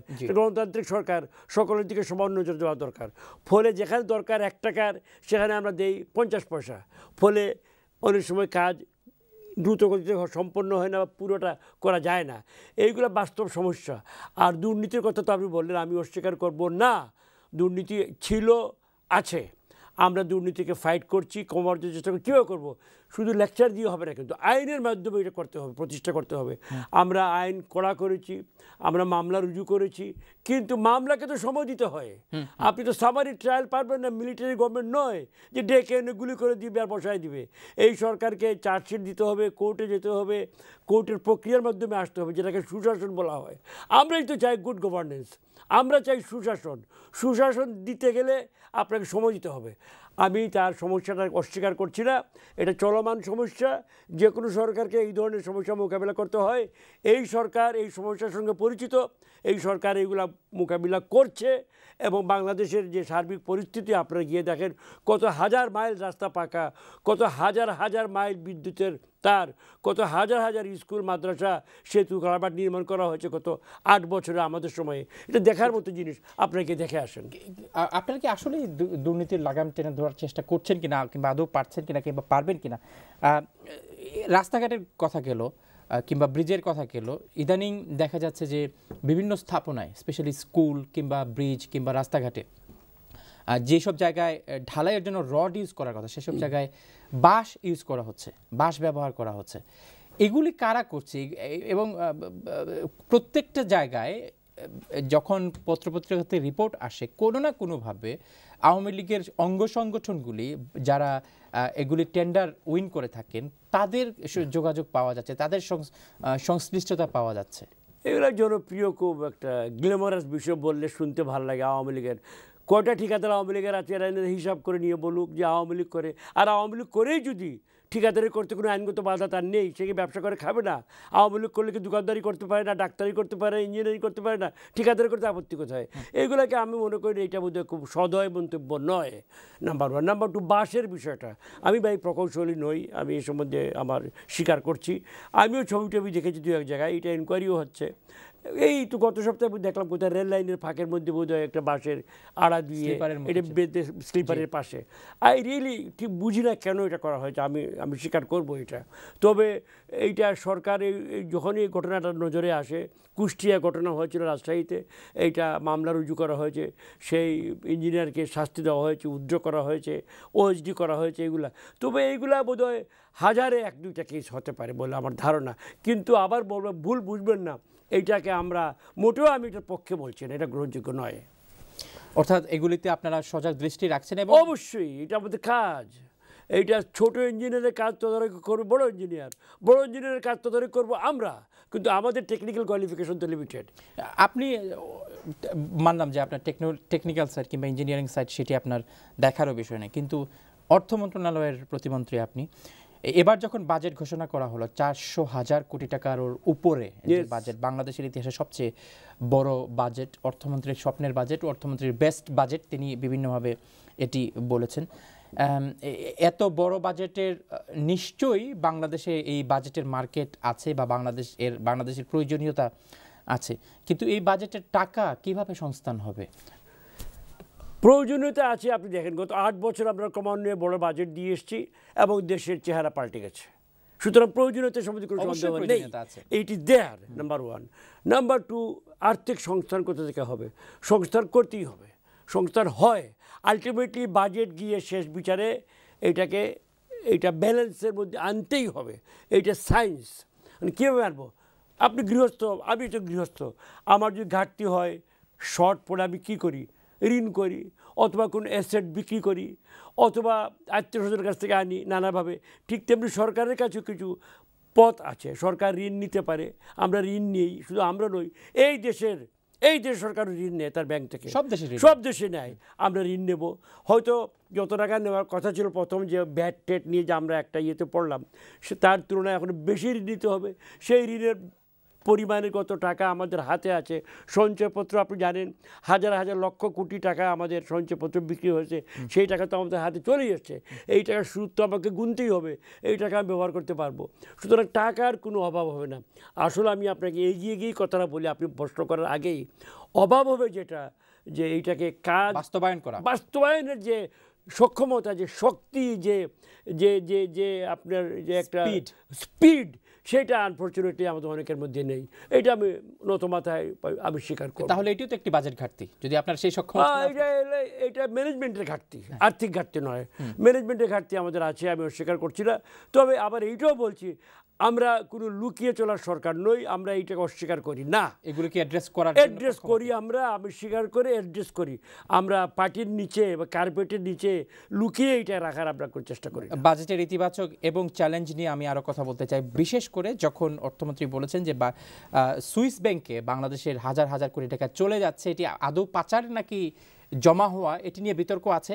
তবে অর্থমন্ত্রী বলেছেন যে অর্থনীতির হিসাবে এই কয়েক হাজার কোটি টাকার যে হিসাব তিনি দিয়েছেন বা পত্রপত্রিকাতে আসছে এগুলি তেমন কোনো বড় বিষয় নয়। এর আগেও অর্থমন্ত্রী এই ধরনের আর কয়েকটি কথা বলেছিলেন। আমরা এই বিষয়ে কথা বলবো, যাচ্ছি আমাদেরকে ছোট্ট একটি বিরতিতে যেতে হবে। দর্শক দেখছেন অভিমত অনুষ্ঠানের এই পর্যায়ে আমরা যাব ছোট্ট একটি বিরতিতে। বাজেট নিয়ে আমরা কথা বলছি, বিশেষ করে বাংলাদেশের বিশাল বাজেট, যে বাজেটকে অর্থমন্ত্রী তার জীবনের সেরা বাজেট বলেছেন এবং ধরে নেওয়া হচ্ছে এটি নির্বাচনের আগে পূর্ণাঙ্গ একটি বাজেট, নির্বাচনী বছরের পূর্ণাঙ্গ একটি বাজেট। কারণ আগামী বাজেট যেটি ঘোষণা করা হবে, যিনিই করুন না কেন, সেটি পুরো বছরের জন্য হবে না। কারণ 2018 শেষ দিকে অথবা 19-এর শুরুর দিকে বাংলাদেশের সাধারণ নির্বাচন, সাংবিধানিকভাবে একটি সাধারণ নির্বাচন বাংলাদেশে হতে হবে। সুতরাং এই বাজেটটি অত্যন্ত গুরুত্বপূর্ণ ছিল, যেটিকে অনেকেই নির্বাচনী বাজেট হিসাবে বলছেন এবং আওয়ামী লীগের পক্ষেও এই বাজেটের পক্ষে এবং বিপক্ষে বিভিন্নজন বিভিন্ন কথা বলেছেন। আমরা এর ত্রুটি এবং ইতিবাচক দিক দুটি নিয়ে কথা বলবো বেগম খালেদা জিয়ার যুক্তরাজ্য সফর নিয়ে। এর মাধ্যমে বাংলাদেশের রাজনীতিতে কোনো ধরনের বার্তা আছে কিনা সেটি আমরা জনাব মান্নান এমপির সাথে কথা বলার চেষ্টা করব এবং কথা বলবো ছাত্রলীগের আজকে যে কয়েকটি ঘটনা ঘটেছে, যে কয়েকটি ঘটনার কারণে ছাত্রলীগ আবারও সমালোচিত হলো, সেই ঘটনার দিকে আলোকপাত করার চেষ্টা করব। যাচ্ছি ছোট্ট একটি বিরতিতে, সঙ্গেই থাকবেন। আসসালামু আলাইকুম দর্শক, বিরতির পর সবাইকে স্বাগত জানাচ্ছি আমাদের আজকের অভিমত অনুষ্ঠানে। বাংলাদেশের রাজনীতির সর্বশেষ পরিস্থিতি নিয়ে এই অনুষ্ঠানে আলোচনা করে থাকে আজকের বিশেষ অতিথি জনাব এ মান্নান এমপি, সুনামগঞ্জ 3 দক্ষিণ সুনামগঞ্জ এবং জগন্নাথপুর নির্বাচনী এলাকার সম্মানিত সংসদ সদস্য, প্রতিমন্ত্রী, অর্থ মন্ত্রণালয় এবং পরিকল্পনা মন্ত্রণালয়ের। আমরা কথা বলছিলাম বিভিন্ন গুরুত্বপূর্ণ বিষয় নিয়ে, বিশেষ করে বন্যা, অর্থনীতি, বাংলাদেশের বাজেট এবং দুর্নীতি নিয়ে আমরা কথা বলছিলাম। আমরা বিরতির আগে অর্থমন্ত্রীর স্বপ্নের বাজেট, সবচেয়ে ভালো বাজেট, এবারের বাজেটে সবচেয়ে আলোচিত বিষয় ছিল যে একটি ট্যাক্সেশন নিয়ে, যেটি ব্যবসায়ীদের প্রতিবাদের মুখে যেটি পরবর্তীতে প্রত্যাহার করে নেওয়া হয় কিংবা প্রধানমন্ত্রী অনুরোধ করেন যেন এটি আগামী 2 বছরের জন্য স্থগিত রাখা হয়। তো এত বড় বাজেট, ব্যবসায়ীরা ব্যবসা করতে চান বাংলাদেশে এবং কিন্তু তারা ট্যাক্সেশনের বেলায় বা সরকার থেকে সব ধরনের সুযোগ সুবিধাও তারা চান। সরকারের দায়িত্ব হচ্ছে সেই সুযোগ সুবিধাগুলো মেনটেন করে এক্সিকিউট করা। ট্যাক্সেশনের বেলায় বাংলাদেশের ব্যবসায়ীদের কাছে অনেকটা অর্থমন্ত্রী নতি স্বীকার করতে হয়েছে রাজনৈতিকভাবে। আপনি কি মনে করেন? ঠিক, আপনি তো জবাব নিজেই দিয়েছেন। ব্যবসা করছেন, বাংলাদেশে ব্যবসা বাণিজ্য হচ্ছে, অর্থনৈতিক প্রবৃদ্ধি হচ্ছে, কিন্তু আপনি নিজে বললেন যে ট্যাক্সেশনের ব্যাপারে তাদের একটা নেতিবাচক মনোভাব আছে। এটা দুনিয়ার সর্বত্র ট্যাক্স কে দিতে চায়, কিন্তু পারলে ট্যাক্স ছাড়াই সবাই। কিন্তু সরকার এই ক্ষেত্রে যেই ট্যাক্সেশন নিয়ে 3-4 বছর ধরে আলোচনা হচ্ছে, ভিএটি নিয়ে 3-4 বছর ধরে আলোচনা হচ্ছে এবং যেটি এই বছর ছিল, অর্থমন্ত্রী বারবার বলেছেন যে এবার তিনি এটি করে ছাড়বেনই, এই ভিএটি তিনি ইমপ্লিমেন্ট করেই ছাড়বেন। কিন্তু ব্যবসায়ীদের সাথে আমরা সরাসরি দেখলাম তিনি বাকযুদ্ধে বিভিন্ন সময় লিপ্ত হয়েছিলেন। ব্যবসায়ীরা অনেক সময় থ্রেটও করেছেন, তিনিও পাল্টা থ্রেট দিয়েছেন। পরবর্তীতে তাকে নতি স্বীকার করতে হলো। নতি আপনি যে এসেন্সে বলছেন এটাকে ভুল বুঝতে পারে মানুষের, ঠিক নয়। এটা একটা কৌশলগত অবস্থান। আপনি এক কদম আগাবেন, 2 কদম পিছাবেন, আবার 3 কদম আগাবেন, এইগুলো রাজনৈতিক। শুধুমাত্র আমরা আমাদের জনগণের কাছে ব্যবসায়ী মহল একটা গুরুত্বপূর্ণ মহল এখন বাংলাদেশের বর্তমান যে পরিস্থিতি, অর্থনৈতিক অবস্থা, সেখানে ব্যবসায়ীরা খুব শক্ত অবস্থানে আছেন, ভালো অবস্থানে আছেন, আমরাও তাই চাই নির্দ্বিধায়। সুতরাং তাদের কথা আমরা সম্মান করে যদি আমরা অ্যাডজাস্ট করি, 1 কদম আগাই, আমরা তো বাদ দিই না, আমরা বলছি ঠিক আছে আপনারা যখন এত করে বলছেন, অলরাইট, আসলে আরও কথা বলি আমরা, আর এইটাকে আমরা আগামী 2 বছরের জন্য স্থগিত রাখি। অবশ্যই, কিন্তু সেটাই, এটা নতি স্বীকার নয়। কিন্তু যখন নির্বাচন আগামী বছর নির্বাচনকে সামনে রেখে যখন আপনি 2 বছরের জন্য পুরো বিষয়টি স্থগিত করে দিবেন, তখন জনগণ ভাবতেই পারে যে শুধুমাত্র নির্বাচনকে সামনে রেখে এই ধরনের একটি রাজনৈতিক কৌশল নেওয়া হয়েছে ব্যবসায়ীদেরকে ঠান্ডা রাখার জন্য, কিংবা তারা যেন এই বিষয়ে উচ্চবাচ্য না করেন। কিন্তু আলটিমেটলি অর্থনীতির যে গোল অর্থমন্ত্রী দিয়েছেন সেখানে স্ট্রাগলিং হবে, তিনি স্বীকার করেছেন। অর্থনীতিবিদরা বলছেন যে এই ঘাটতি পোষানো পোষাতে হলে অর্থমন্ত্রীকে খাত বাড়াতে হবে, ইনকামের অনেকগুলি খাত বাড়াতে হবে। সেই খাত বাড়াতে গেলে সেটি আবার যারা মধ্যবিত্ত শ্রেণীর কিংবা মধ্যনিম্নবিত্ত শ্রেণীর তাদের উপর যে পড়ার সম্ভাবনা আছে। তো একটি শ্রেণীকে খুশি করতে যে এই পুরো চাপটি আপনি পুরো দেশের উপর দিয়ে দিলেন। দেখেন, ভ্যাট কিন্তু নতুন নয়, 91 সাল থেকে ভ্যাট এখানে আছে। সেটি অকার্যকর বলছেন আমরা পার্টলি অকার্যকর হয়েছিল, নানা দুর্নীতি ঢুকে গিয়েছিল, কালেকশন করে অনেকে জমা দিচ্ছিলেন না। আমরা এটাকে সংস্কার করে একটু বৈজ্ঞানিক, আধুনিক এবং ডিজিটাইজ ক্যাশ রেজিস্টার দিয়ে আমরা করতে চেয়েছিলাম। এই জন্য অনেকের এটা ঘা লেগেছে যে তাদের যে অন্যায় সুযোগটা অনেকে নিচ্ছিলেন সেটাকে তারা বঞ্চিত হবেন। এরা কোনো মহল এটাকে ভুল বুঝিয়েছে। দেখেন, ভ্যাট নিয়ে সবচেয়ে বড় কথাটা বলা হয় না। আপনি নিজেই বললেন যে নিম্ন মধ্যবিত্ত নিম্ন আয়ের মানুষের ক্ষতি হবে, মোটেও নয়। একজন নিম্ন আয়ের মানুষ বাংলাদেশে তার দৈনন্দিন বাজারের যে সকল জিনিস সে খায় বা উনি খায়, চাল ডাল তেল লবণ মরিচ ইত্যাদি সবই ভ্যাটই দিচ্ছে, সব ভ্যাটের আওতার বাইরে, এতে কোনো ভ্যাট নেই। কাঁচা বাজার, গ্রামের বাজার, পাড়ার বাজার, মুদির দোকানদার ভ্যাটের আওতার বাইরে, ভ্যাট নেই। সুতরাং এইটা যে বলা হয় যে সাধারণ মানুষের ভ্যাটে চাপড়ে, এটা অসত্য, এটা ঠিক নয়। এইটা বলার জন্য বলা হয়, সরকারকে এক হাত দেখাবার জন্য। যাকে এইটা আমরা অস্বীকার করি না, নানা কৌশল নানা জনের কথাই বলবে। প্রশ্ন হলো, ভ্যাট থেকে যে আয় আসে এগুলো কিন্তু উচ্চ পর্যায়ের টোবাকো, অন্যান্য অনেক অনেক ক্ষেত্রে যেগুলো অনেক যেমন গার্মেন্টস সেক্টর মানে এইসব জায়গা থেকে আসে। দৈনন্দিন ব্যবহার জিনিসে কিন্তু ভ্যাটের অত বেশি আসে না, এইগুলোকে আমরা ভ্যাটের বাইরে রেখেছি। এইগুলোকে ডিসইনফরমেশন বলে ইংরেজিতে, মিস ইনফরমেশন নয়, মানে ইচ্ছাকৃতভাবে ডিস্টর্ট করে কোনো তথ্যকে জনগণের মধ্যে চাপিয়ে দেওয়া যাতে জনগণ এটা গ্রহণ না করে, সেই ধরনের অবস্থা হয়েছে। এখানে মিস ইনফরমেশন কি ছিল? বলা হয়েছিল যে এইটা গরিব মারা হয়ে যাবে, এই ভ্যাটের সব জিনিসপত্রের দাম বেড়ে যাবে। আমরা তো বলছি, গরিবে বা নিম্ন আয়ের মানুষ, নিম্ন মধ্যবিত্ত আয়ের মানুষ যেসব জিনিস খায় বা ব্যবহার করে তার উপরে কোনো ভ্যাট নেই, তাহলে কীভাবে তার অভিজ্ঞতা সেখানে পড়বে? কিন্তু সেটা অলওয়েজ লুকিয়ে ওইটাই বলা হচ্ছে। এইরকম নানাভাবে ব্যাংকের একটা ব্যাপার ছিল যে ব্যাংকের অ্যাকাউন্ট 20,000 টাকার উপরে থাকলে 500 টাকা করে কাটা হতো আগে, সবসময় কিন্তু করা হচ্ছিল। এবার একটু বাড়ানো হয়েছিল। এইবার বাড়ানো নয়, বাদও দিয়েছি। 20,000 থেকে 1 লাখ পর্যন্ত আমরা জিরো করে দিয়েছি। আগে যেখানে 500 টাকা ছিল, জিরো। 80% অ্যাকাউন্ট বাংলাদেশে কিন্তু 1 লাখ টাকার নিচে, তার উপরে এই ট্যাক্স নেই। আমরা প্রথমে এটা করেছি। তারপরে 1 লাখ টাকার উপরে আমরা কয়েকটা স্ল্যাব করে 800 টাকা দিয়ে শুরু করেছি 500 জায়গায়, তারপরে বেড়ে বেড়ে উপরের দিকে গেছি, যাতে যার বেশি আয়, 20 কোটি টাকা ব্যাংকে আছে, 5 কোটি ব্যাংকে আছে, তার জন্য 5,000 টাকা এমন করে ব্যাপার হতো না। সেখানে নানাভাবে এটা মিসইনফর্ম করে, ডিসইনফর্ম করে মানুষকে এইটাকে করা হয়েছে, উস্কে দেওয়া হয়েছে। এই সম্পূর্ণ টাকা নিয়ে গেল, এইরকম কিছু না। তারপরেও আমরা বলছি ঠিক আছে, এইটাকেও আমরা আগের পর্যায়ে রেখে দিয়েছি, এমন কোনো ব্যাপার নয়। এই যে প্ল্যানিং থেকে আপনারা পিছু হটলেন কিংবা আপনারা কম্প্রোমাইজ করলেন, যে নামে আপনারা বলুন না, ঠিকই আছে, কিন্তু এই ঘাটতি কিভাবে আপনারা এখন পোষাবেন? আপনারা বলছে বিদেশি সহায়তা নেবেন নাকি আপনাদের যে ট্যাক্সেশন নেটিং যেটা, এটাকে আরেকটু বাড়াবেন নাকি কি করবেন? ব্যবসা করবেন? আপনি যে জবাব দিয়েছেন, ট্যাক্সেশন নেট অটোমেটিক বাড়বে। আয় যেহেতু বাড়ছে, প্রবৃদ্ধি বাড়ছে, ব্যবসা বাণিজ্য বাড়ছে, উৎপাদন বাড়ছে, ট্যাক্স নেট বাড়বে। সুতরাং এখান থেকে আমরা সবাই গত বছর 1 টাকা পেলে এই বছর 100 টাকা পাবো, এইটা ধরে নেওয়া যায়। আমি সেই ট্যাক্সেশনে আসছি। এখন যখন আপনারা নেট বাড়াবেন, ট্যাক্সেশনের নেট যখন বাড়াবেন, তখন তো আপনারা ধীরে ধীরে নিচের দিকে নামতে থাকবেন যে এর পরের ধাপটা কি। তখন আমি সেটাই বলতে চেয়েছিলাম যে আপনারা যদি এই ট্যাক্সেশন বাড়াতে থাকেন এবং নেট যদি বাড়াতে থাকেন, এক পর্যায়ে এমনও হতে পারে যে নিম্ন মধ্যবিত্ত শ্রেণীকেও আপনারা সেখানে ধরে ফেলছেন। আমি বলি আপনাকে, নিম্ন মধ্যবিত্ত কিন্তু ধীরে ধীরে এই যে দারিদ্র্য যত কমে যাবে, মানুষ নিম্ন মধ্যবিত্ত হারে উঠবে।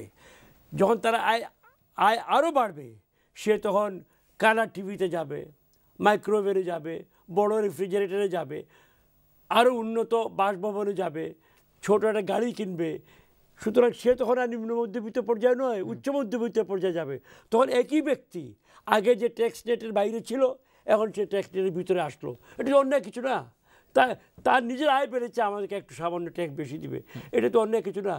আর আমরা টাকা তো আমরা জোগাড় করবো এই অর্থনীতি থেকে। আপনি যে একটা কথা বলছেন খুব ইন্টারেস্টিং, বিদেশ থেকে আমাদের বর্তমান বাজেটের হার্ডলি 1.5 থেকে 2% টাকা কিন্তু বিদেশি অর্থ আসছে, যেখানে সেটা কি ঋণ হিসাবে আসছে? ঋণ সামান্য অনুদান আসে, খুবই সামান্য, বাকিটা ঋণ আসে। এই ঋণ আমরা ইচ্ছে করলে আরো বেশি নিতে পারি, কিন্তু আমরা চাইবো অভ্যন্তরীণ ঋণ বেশি নেওয়া, দেশের ভিতরকার ঋণ। কিছু ঋণ আছে টাকার, যেমন আপনি বিদেশি মাল যদি কিনতে হয় তখন বিদেশি টাকার প্রয়োজন হয়, তখন বাধ্য হয়ে আমাকে বিদেশি ঋণ নিতে হয় ডলারে বা ইয়েনে। কিন্তু ঘরের ভিতরে কাজের জন্য ঘরের টাকা ব্যয় করে যদি আমি এটা করি, এতে তো আমার ক্ষতি নয়। সেই অর্থ আমার ব্যাঙ্কগুলোতে আছে, সরকারি ব্যাংকে আছে, আমি ইচ্ছা মতো ঋণ নিতে পারবো, এবং সেই ঋণ আমরা এবার বেশি করে নিব। ঘাটতি, আমার বিশ্বাস যে ঘাটতির কথা আপনি বলছেন, ব্যাট না নেওয়ার জন্য, ব্যাট থেকে পিছু হটার জন্য, এই ঘাটতি আমরা মোকাবেলা করতে পারবো। আচ্ছা, আমাদের অনেকেই ফোন করছেন, অনেকেই ফেসবুকে অনেকেই কমেন্ট করছেন। আমরা কয়েকটি কমেন্ট পড়বো এবং কয়েকটি ফোন কল আমরা নেওয়ার চেষ্টা করবো। আমাদের সময় খুব কম, আমরা বাংলাদেশের রাজনীতির অন্যান্য গুরুত্বপূর্ণ বিষয়ে কথা বলতে হবে। যাচ্ছি প্রথম কলে, দেখে কে আছে লাইনে। হ্যালো, আসসালামু আলাইকুম কলার। আসসালামু আলাইকুম কলার, কি লাইনে আছেন? হ্যালো, আসসালামু আলাইকুম। ওয়ালাইকুম সালাম, কে বলছেন? জি ফারহান ভাই, আমি লন্ডন থেকে আব্দুল হামিদ বলছি। জি, আমি আপনার মাধ্যমে মাননীয় মন্ত্রীর কাছে একটা প্রশ্ন করতে চাচ্ছি আর কি। জি, যে জগন্নাথপুর উপজেলা এই সৈয়দপুর শাহপাড়া নয়াবন্দর যে রাস্তাটা আছে না, এটা গত 8 বছর ধরে কোনো ধরনের সংস্কার হয় নাই। প্রশ্ন হচ্ছে, অল্প কিছু বৃষ্টি হলে এখানে হাঁটু পানি হয়ে যায়। বর্তমান রাস্তা অবস্থা এমন করুণ অবস্থা যে এখানে গাড়ি ঘোড়া চলাফেরা খুবই আর কি কষ্টকর হয়ে পড়ছে। এই অবস্থা মাননীয় মন্ত্রী কি কখন এই রাস্তাটা সংস্কার করবেন? যদি মাননীয় মন্ত্রী বলেন যে এই জগন্নাথপুর শাহপাড়া নয়াবন্দর। ধন্যবাদ আপনাকে। জগন্নাথপুর শাহপাড়ার রাস্তাঘাটের কথা বলছেন। কয়েকটি ফেসবুকে কমেন্ট এসেছে। জনাব মোহাম্মদ আউয়াল খান, মন্ত্রী মহোদয়ের কাছে প্রশ্ন, পদ্মা সেতু পাবলিকের টাকায় হচ্ছে, কাজ হওয়ার পরে সেখানে টোল দিতে হবে কিনা, এটি প্রশ্ন করেছেন আপনি। তাজুল ইসলাম, মাননীয় মন্ত্রী অত্যন্ত চমৎকার বলছেন। সুনামগঞ্জ মোহাম্মদ আলী বলেছেন, সুনামগঞ্জ টু সিলেট রাস্তার প্ল্যান আছে কিনা জানতে চেয়েছেন আপনি। মন্ত্রীকে বলবো, আমরা যারা আওয়ামী লীগকে ভোট দিতাম, যাদেরকে আমরা ভাবতাম ভাত এবং ভোটের অধিকারের জন্য ন্যায়ের পক্ষে কাজ করতেন, আজ আমরা দেখি ওনারা ক্ষমতা পেয়ে আমাদের ভাত এবং ভোটের অধিকার ওনারা রাখছেন না। মোহাম্মদ কালাম এটি বলেছেন। আশরাফুল ইসলাম বলেছেন, ঢাকার রাস্তার অবস্থা বলবেন কি, নৌকা এবং গাড়ি একসাথে চলছে। এটি আমার প্রশ্ন ছিল, আমি সেটি নিয়ে কথা বলার চেষ্টা করবো তার সাথে। জনাব আশরাফুল ইসলাম। জাবরুল আমিন, প্লিজ ভাই, আপনার প্রশ্নটি আসলে বোঝা যাচ্ছে না। তারপরে অনেকেই সিলেট নিয়ে প্রশ্ন করেছেন যে ফেসবুকের মাধ্যমে অনেক কেউ আঞ্চলিকতার বিভিন্ন ডিস্ট্রিক্টের মানুষ বিভিন্ন ডিস্ট্রিক্টের লোকজনকে অযথাই কটাক্ষ করে কথা বলছেন। একজন প্রশ্ন করেছেন, রাষ্ট্রীয়ভাবে তাদের বিপক্ষে কোনো ব্যবস্থা নেওয়া যায় কি না। এটি আসলে ব্যক্তিকেন্দ্রিক বিষয় এবং সেখানে রাষ্ট্রের কতটুকু করার কে আছে, তারপর আমি আপনার এই প্রশ্নটি করব। ফোন করছেন অনেকেই, দেখি কে আছেন লাইনে। হ্যালো, আসসালামু আলাইকুম। হ্যালো, আসসালামু আলাইকুম। ওয়ালাইকুম সালাম, কে বলছেন? আসসালামু আলাইকুম ভাই, আমি হুসেন বলছি লন্ডন থেকে। আপনার অভিমত? আপনার কাছে এবং স্যারের কাছে সালাম। ওকে, আমার প্রথম প্রশ্ন হলো স্যারের কাছে, এই সরকারের আমলে আর কোনো মাদ্রাসা গ্রান্ট হইবে কিনা? মাদ্রাসা দিয়ে সরকারিকরণ হইবে কিনা? দ্বিতীয় প্রশ্নটা হলো, সিলেট এয়ারপোর্ট সম্বন্ধে কোনো কিছু কেউ বলেন নাই, এই ব্যাপারে একটু স্যার যদি বলেন, আমরা খুশি হব। ইন্টারন্যাশনাল ব্যাপারে লন্ডন টু সিলেট।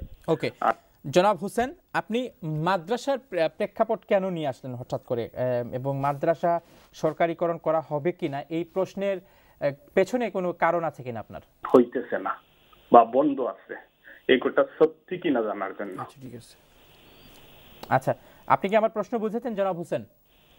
জি বলেন। আমার প্রশ্ন হচ্ছে, আপনার প্রশ্ন করেছেন যে মাদ্রাসা আর কোনো মাদ্রাসা অনুমোদন দেয়া হবে কিনা, এটি আপনার প্রশ্ন। হবে কিনা, জি। এই প্রশ্নের পেছনে আপনার কোনো কারণ আছে কিনা? আমরা কিছু জিনিস জানার আছে, একটা মাদ্রাসা গ্রান্ট হওয়ার জন্য অপেক্ষায় আছে, যদি এই সরকারের আমলে হয় আমরা খুশি হব। আচ্ছা, অসংখ্য ধন্যবাদ আপনাকে আপনার প্রশ্নের জন্য। আমরা এই প্রশ্নগুলির পরপরই আমরা আরও কিছু গুরুত্বপূর্ণ আমাদেরকে টপিকের দিকে যেতে হবে। হোসেন প্রশ্ন করেছেন মাদ্রাসা নিয়ে, এই সরকারের আমলে ইম্পর্টেন্ট প্রশ্ন করেছেন, পরিষ্কার কথা বলা ভালো। মাদ্রাসা, স্কুল, কলেজ এমপিওভুক্ত হয়, এমপিওভুক্ত সরকারিভাবে করা হয়। আলিয়া মাদ্রাসা আছে সরকারি, নতুনও করা হয়, কিন্তু অধিকাংশ মাদ্রাসা অধিকাংশ স্কুল করা হয় এমপিওভুক্ত। গত আমরা বোধহয় 2010 সালে ক্ষমতায় আসার পরে প্রথমে একবারে আমরা 1600 প্রতিষ্ঠানকে আমরা এমপিওভুক্ত করেছিলাম। এর আগে 11 বছর কোনো এমপিওভুক্তি করা হয় নাই। এরপরে আমরা এতগুলো এমপিওভুক্তি হওয়ার পরে আমাদের বাজেট চাপ আছে, প্লাস শৃঙ্খলার প্রশ্ন ছিল, আমরা একটু ওয়েট করছিলাম। আমি ওনাকে আশ্বস্ত করছি আবার এটা রিভিউয়ের মধ্যে আছে। মাদ্রাসা স্কুল সকল শিক্ষা প্রতিষ্ঠানের মধ্যে বাছাই করে নিয়মকানুন মেনে আমরা এমপিওভুক্ত করব। এবং আমার বিশ্বাস তার যে মাদ্রাসার কথা তিনি ভাবছেন, যদি উপযুক্ত মাদ্রাসা হয়ে থাকে তাহলে অবশ্যই আমরা এটা আমরা বিবেচনা রাখবো। তার বাড়ি কোথায় আমি ঠিক জানি না, কোন মাদ্রাসার কথা বলছেন। তিনি যদি আমার নির্বাচনী এলাকার কোনো মাদ্রাসা হয়ে থাকে তিনি সেই বিষয়ে নাম দিয়ে আমাকে চিঠি লিখতে পারেন, আমি আমার ক্ষুদ্র ক্ষমতায় এটাকে দেখব। ধন্যবাদ আপনাকে, যখন কাজ শুরু হবে। ধন্যবাদ। জনাব আবু লেইস বলেছেন I like the way the minister ঠোক। Abu Lay's বলেছেন একজন। আরেকজন বলেছেন Anwar Hasan Rasel, wonderful leader for your explanation. অনেকেই আপনার প্রশংসা করছেন। রাজনীতিতে প্রশংসা পাওয়া সৌভাগ্যের ব্যাপার, আপনি এই সৌভাগ্যদের একজন। বেগম খালেদা জিয়া লন্ডনে আছেন, বাংলাদেশের রাজনৈতিক প্রেক্ষাপটে অত্যন্ত গুরুত্বপূর্ণ, এবং London became second Bangladesh for political movement আমরা যদি এভাবে বর্ণনা করি। প্রধানমন্ত্রী শেখ হাসিনা তার রাজনৈতিক জীবনের একটি গুরুত্বপূর্ণ সময় লন্ডনে কাটিয়েছেন। সাবেক প্রধানমন্ত্রী বেগম খালেদা জিয়া তার পুত্রের কারণে, যিনি তার পার্টির একজন বড় নেতা, তার ছেলের কারণে তাকেও লন্ডন আসা যাওয়া করতে হয়। সাবেক প্রধানমন্ত্রী বেগম খালেদা জিয়া যখন লন্ডনে, তখন বাংলাদেশ থেকে জনাব ওবায়দুল কাদের, আপনাদের দ্বিতীয় গুরুত্বপূর্ণ নেতা, তিনি বলেছেন যে বেগম খালেদা জিয়া আবার ফেরত যাবেন কিনা তা নিয়ে তিনি সন্দিহান। তো আপনার প্রশ্ন কোনটা? আমার প্রশ্ন হচ্ছে আসলে বাংলাদেশের রাজনৈতিক প্রেক্ষাপটে বেগম খালেদা জিয়া লন্ডনে আসছেন তার সন্তানকে দেখতে, পরিবারকে দেখতে, চিকিৎসা করাতে, যতটুকু পর্যন্ত খবরাখবর এসছে। কিন্তু আওয়ামী লীগের সাধারণ সম্পাদক খুব চিন্তিত যে তিনি আসলে দেশে ফেরত যাবেন কি যাবেন না। দুটো দিক, এই সন্দেহের কারণ কি? দুটো দিক। প্রথম অংশ, কে কোথায় গেলেন, কি কারণে গেলেন, এটা তার ব্যক্তিগত ব্যাপার, আমার কোনো বিষয় নয়। আমার কোনো বিষয় নয়, এবং আমি মন্তব্য করতে চাইও না। হাজার হাজার লোক হাজার হাজার জায়গায় যাচ্ছে, চিকিৎসার জন্য যাচ্ছে, পারিবারিক কারণে যাচ্ছে, এগুলো নিত্য নৈমিত্তিক ব্যাপার। আমি এটাকে অত্যন্ত বাড়তি কোনো গুরুত্ব নিজে দিতে রাজি নই, এটা আমার ব্যাপার। আর জনাব ওবায়দুল কাদের আমাদের দলের সাধারণ সম্পাদক কী মন্তব্য করেছে, আমি ঢাকার বাইরে গত 10 দিন যাবত ঠিক জানি না। তিনি মন্তব্য করেন, তার মন্তব্যের কথার উপর আমি মন্তব্য করবো না, এটা আমার দলীয় শৃঙ্খলাও নয়।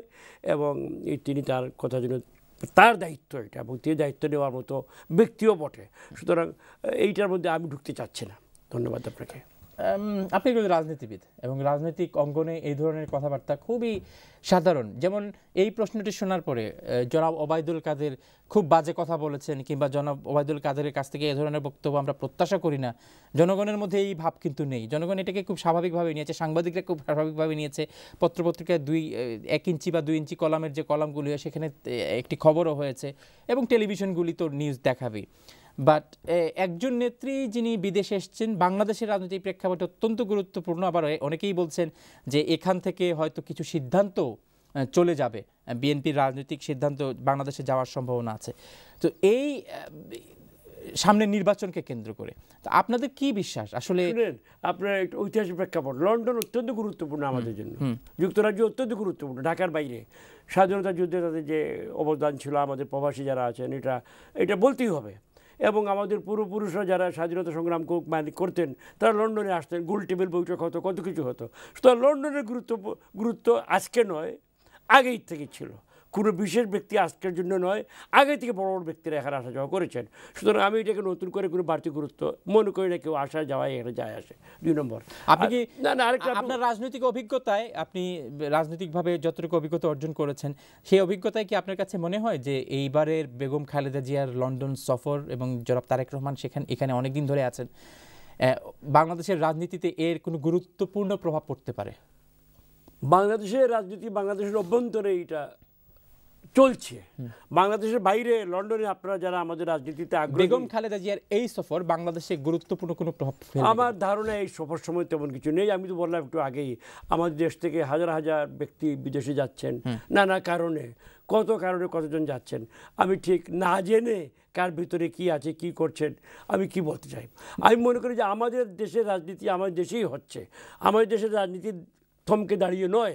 গত 8 বছর যাবৎ এই যে বাইরে যে ষড়যন্ত্র হওয়ার কথা শুনি আমরা, এবং সেই ষড়যন্ত্রে যেমন এবার যখন বেগম খালেদা জিয়া লন্ডনে এসছেন তার আগে, এবং আমরা নিশ্চিত যে তিনি যতদিন থাকবেন লন্ডনে বসে ষড়যন্ত্র করছেন কিংবা এই ধরনের অনেক কথা আমরা শুনবো, যেটি এর আগে আমরা প্রধানমন্ত্রী শেখ হাসিনা যখন বিরোধী দলে ছিলেন তিনি যখন বাইরে যেতেন একই ধরনের অভিযোগ শুনতাম।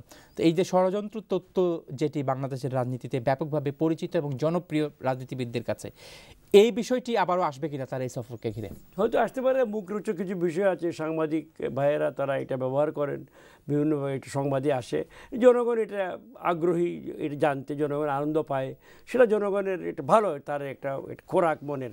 আমি একজন নাগরিক হিসাবে, বয়স্ক প্রবীণ ব্যক্তি হিসাবে আমি মনে করি এগুলো যে আমাদের রাজনীতি, বাংলাদেশের রাজনীতি বাংলাদেশের অভ্যন্তরেই বেড়ে উঠছে, চলছে।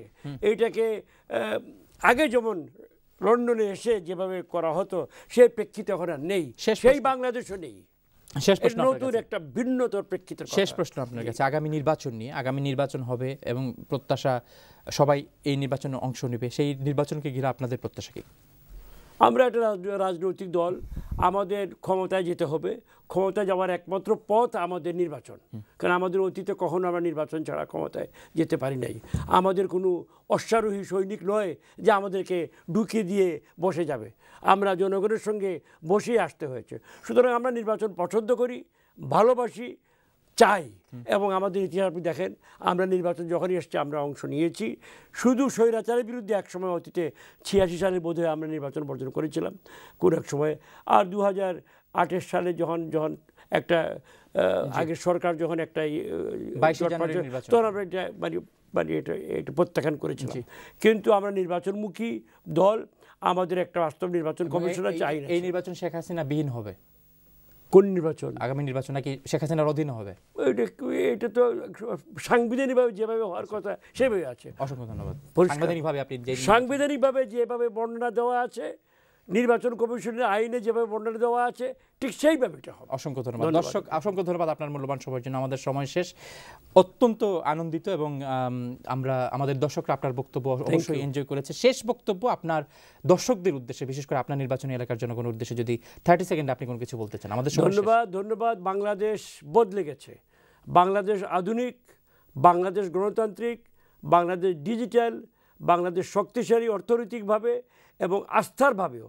সুতরাং আপনাদের কাছে আমাদের আবেদন, আমাদের মাতৃভূমি আপনাদের দেশ, আপনারা দেশকে আমাদের চেয়ে বেশি ভালোবাসেন অনেক ক্ষেত্রে। আপনারা দয়া করে সেই ইতিবাচক বাংলাদেশকে দেখুন এবং ইতিবাচক বাংলাদেশকে আরও জোরালোভাবে এখানে তুলে ধরুন। ধন্যবাদ। দর্শক দেখছিলেন অভিমত অনুষ্ঠান। কথা বলছিলাম জনাব এম এ মান্নান এমপির সাথে, মাননীয় অর্থ প্রতিমন্ত্রী এবং পরিকল্পনা মন্ত্রণালয়ের তিনি প্রতিমন্ত্রী। আগামী অনুষ্ঠান দেখার আমন্ত্রণ জানিয়ে আজকের মতো এখানে শেষ করছি। সবাই ভালো থাকবেন। আসসালামু আলাইকুম।